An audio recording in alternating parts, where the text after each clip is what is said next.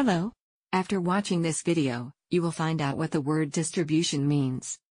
The sum of the commercial and service activities that transfer the produced goods to the consumer.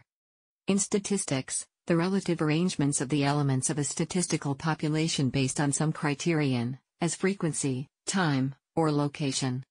The process by which commodities get to final consumers, including storing, selling, shipping, and advertising. In Linux, a collection of software making up the Linux operating system. The software is usually compiled by either a company or organization. It is designed to be easy to install, administer, and use by virtue of it being an integrated whole. Examples include Ubuntu, SUSE Linux, Red Hat, and Debian. The act of distributing or spreading or apportioning. The commercial activity of transporting and selling goods from a producer to a consumer. And arrangement of values of a variable showing their observed or theoretical frequency of occurrence. The spatial property of being scattered about over an area or volume. And arrangement of values of a variable showing their observed or theoretical frequency of occurrence. The spatial or geographic property of being scattered about over a range, area, or volume.